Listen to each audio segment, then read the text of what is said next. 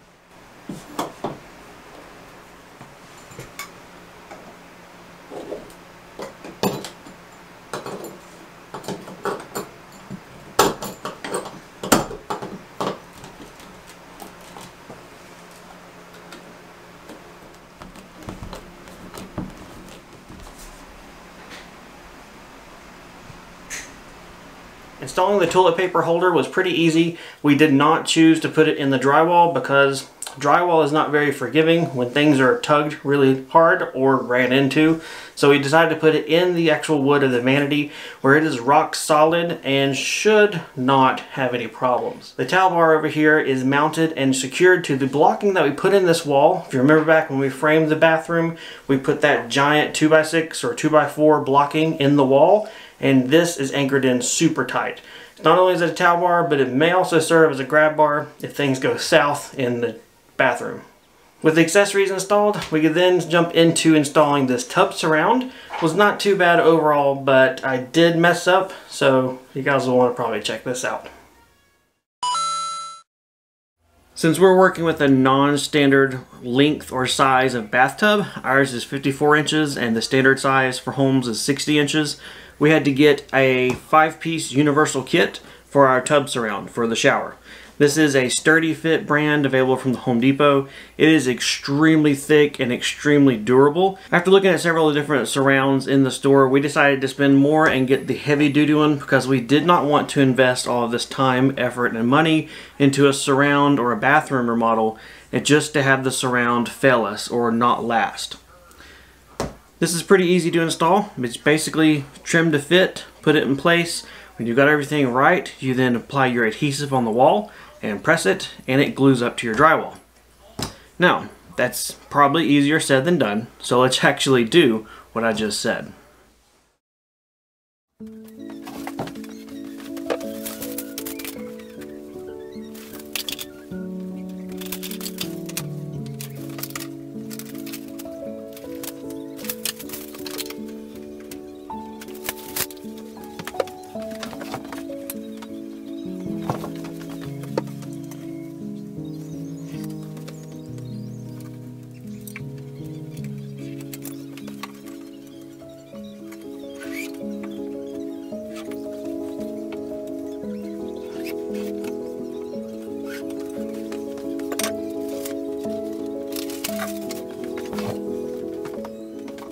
I'm going to go ahead and use a hole saw, a smaller one for the tub spout and a large one for the faucet handle, and drill through this panel from the back to the front, and hopefully everything lines up correctly.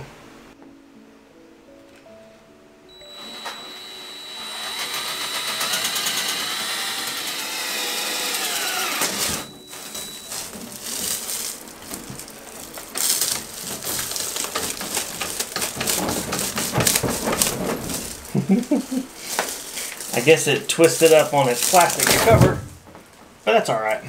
The hole is drilled, and now we can do the second one.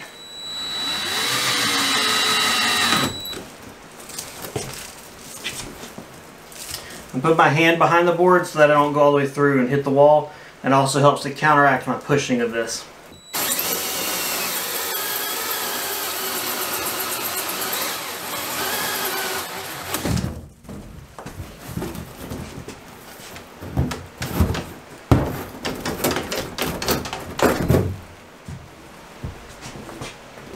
Looks like I put some holes in it. Now let's see how these things line up.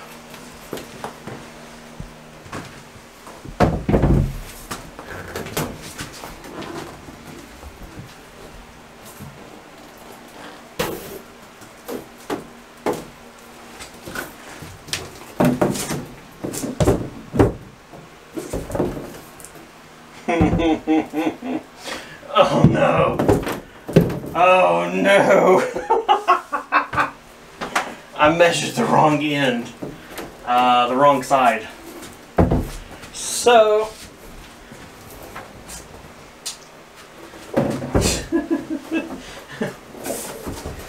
well, that works.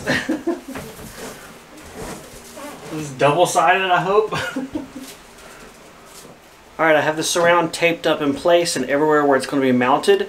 What I need to do next is pretty unique for our bathroom. Since we have a window here, I need to mark on the back side of the panels with the pencil where I need to cut these so that we have the window opening framed out correctly and everything. Other than that, it's pretty good. There's a little bit of variances with how thick it is, so I may consider trimming these to width, making them a little bit narrower. But then again, it's also more waterproofing for this room, so I'll decide what I'm going to do there. But at least the next step for us for sure is to mark on here on these three pieces where we need to cut them for the window and then actually cut those.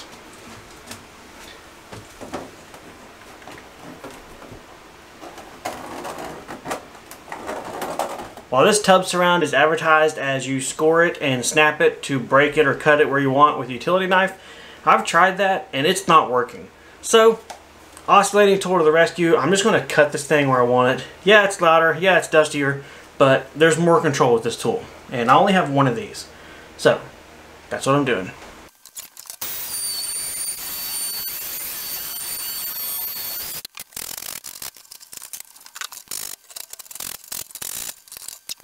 Alright, my piece is trimmed. I have all my cuts done. Let's fit it back in here and see that it looks great so we can move on to the next step, which is gluing it to the wall.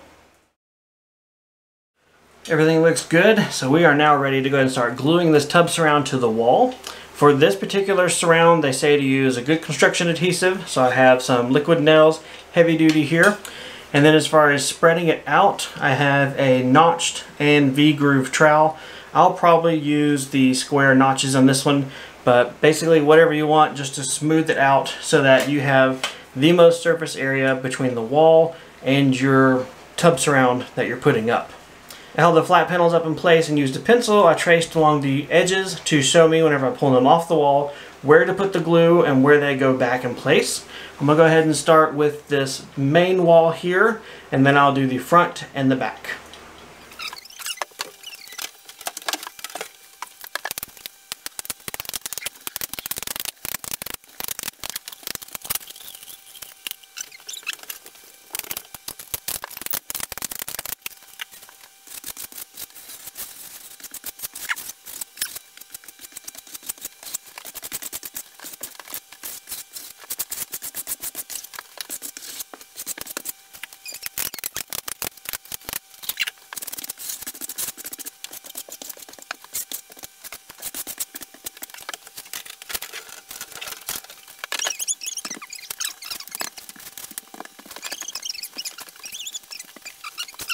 One down and two more to go.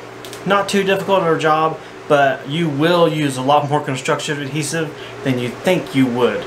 I used 2 full tubes on that one and it was still perfectly fine, but not a solid sheet of glue. So I would hope that the 1, 2, 3, 4 I have left will do the job. 1, 2, 3, 4.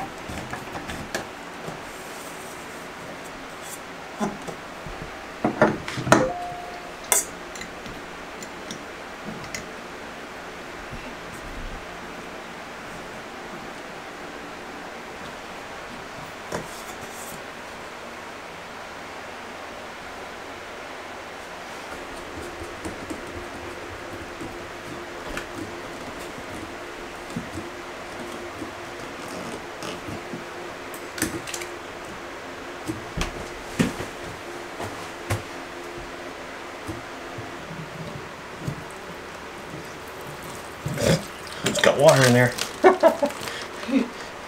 At least that's everything hooked up is the last thing. Alright, so this has an O-ring inside, which allows us to slip it over the copper pipe and then tighten down the set screw and makes it fit well without any leaks.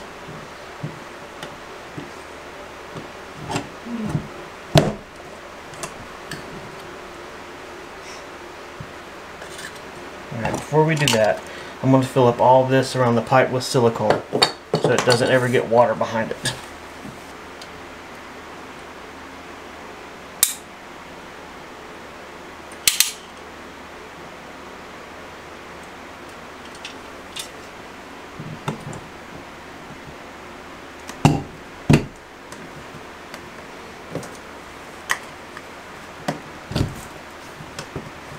There we go. Alright, the tub, faucet, and shower is all hooked up, plumbed up. Let's go into our first water test and check for leaks and see that everything works great and looks wonderful.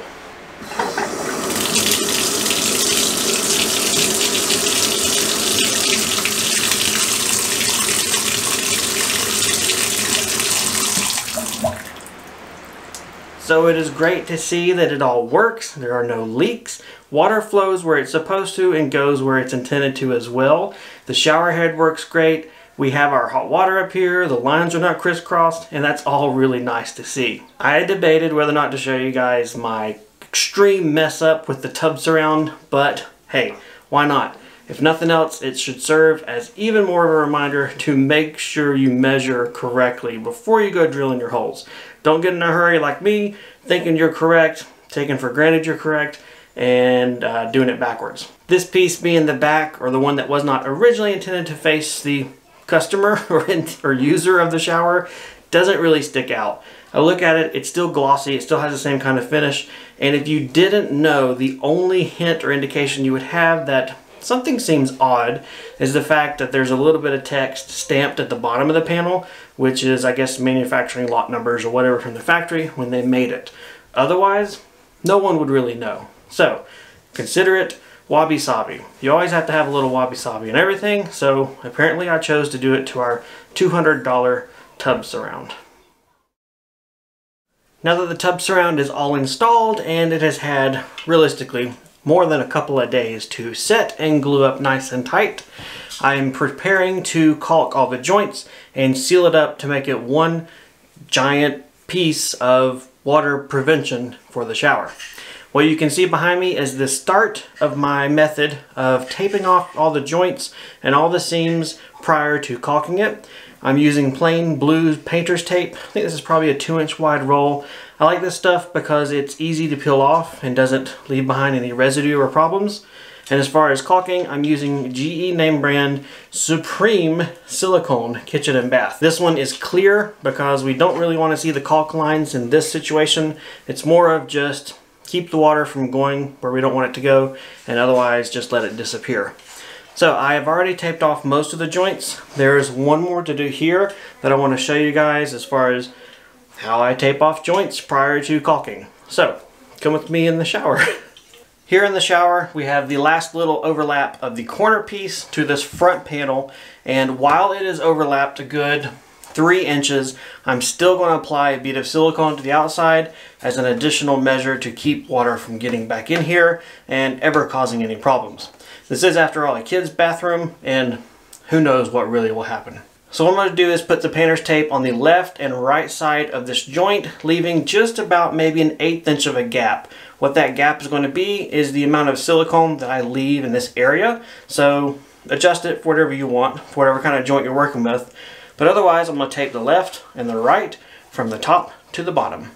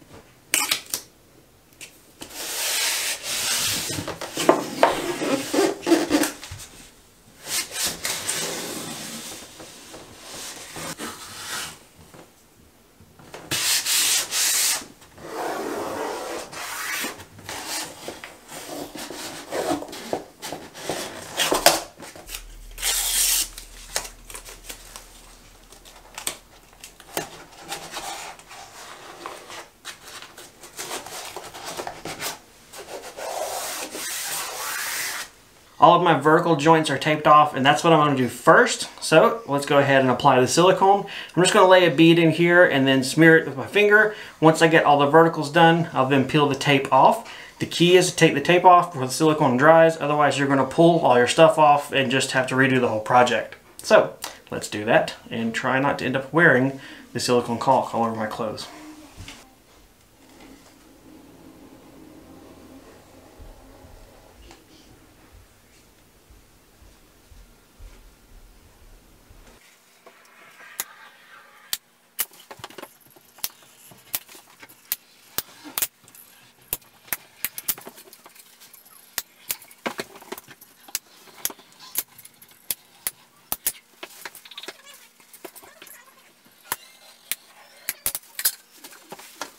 With all the tape there, it really goes very, very quick. As you see, I'm able to slap that down there in like a minute and a half, according to the camera. Now I'll just go back, smooth it out with my finger pretty well, make sure you have a pretty good finished bead, and then pull the tape off and leave it. Don't let anybody touch it, because they'll mess up all that work. Alright, I brought in the trash can out of our kitchen because as I peel this tape off, it's going to go right in the trash can. Try not to make a big mess and get covered in silicone. The best thing to do is to wear gloves with this, but I don't have any or I don't know where they are, so I'm forging ahead. If you're like me and you don't have gloves and you find yourself covered in silicone, nail polish remover with acetone works pretty good, along with soap and water and lots of scrubby. Alright, let's pull this tape off.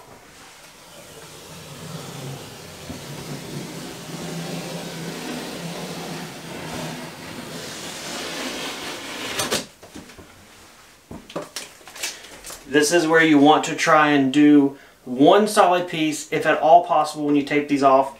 I wasn't able to because of these little shelves with the tubs around, but one solid piece comes off really easily, and it's just easy to do. Let's do the easy stuff first.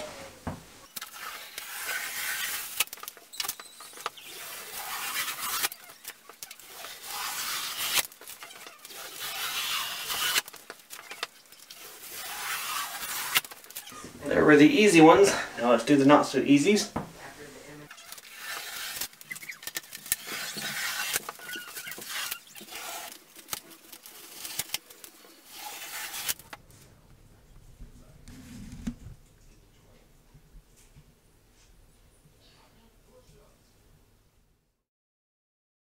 So there you go. Our tub is all caulked up, the bottom is done, the top is done, and now we just leave it and let it sit. It needs to cure at least 12 hours. We probably won't let any water or anything come in here for about 24, but otherwise this makes the tub and shower unit waterproof. Not really yet ready to be used. There is something missing. However, we do already have our shower curtain and shower rod, and that will be installed along with our vanity mirror and a few other ends to finish out this bathroom, or at least get us super close in the next video. If you guys have any questions or comments, leave them for us down below. Otherwise, take care. We'll see you guys next time on the homestead. Oh, this bathroom's getting smaller and smaller to work and film in.